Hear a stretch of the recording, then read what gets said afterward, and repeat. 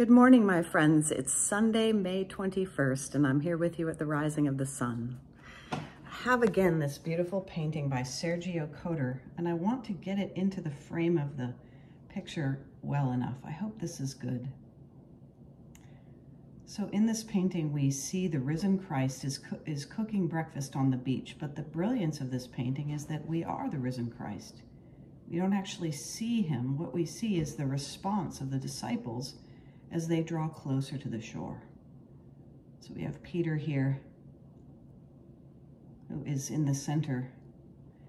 And then I noticed today that on the boat in the right, the man in the forefront who's standing up is actually shielding his eyes from the brightness of the risen Christ and the fire.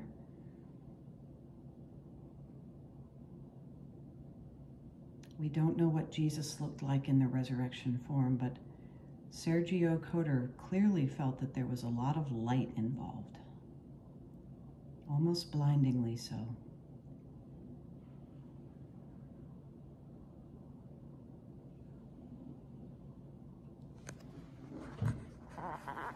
Today is our day of worship, and we continue in the Gospel of John.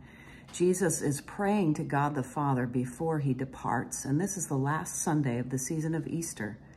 He's asking that God would glorify him, give him courage, but also that God would protect us. And then he says, so that we may be one, as he and the Father are one. So Jesus had a goal, that we would learn to communicate with one another, that we would learn to get along, to reconcile, to forgive, to honor one another. Can you imagine? And I think it's up to all of us to try to work towards this vision, because it is the darkness of our nature that causes division, discord, conflict, hatred, animosity. And so we always have to work against that darker nature. And it happens often in small steps. Maybe you read an article that you disagree with. Maybe you watch a television channel, a news channel, and just listen.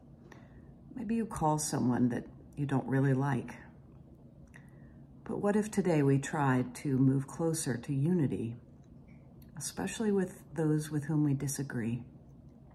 It's a good exercise.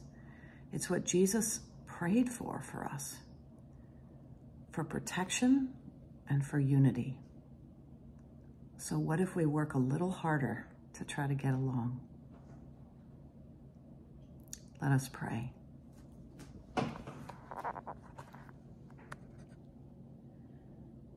Almighty God, we thank you for this day. We thank you for this season of Easter that is coming to a close, and we ask that you would prepare us for the arrival of the Holy Spirit. Open our hearts and minds, and help us today to work towards unity, maybe in some small way, to understand or listen to someone who offends us even, or with whom we disagree. Help us to take steps towards reconciliation on this day.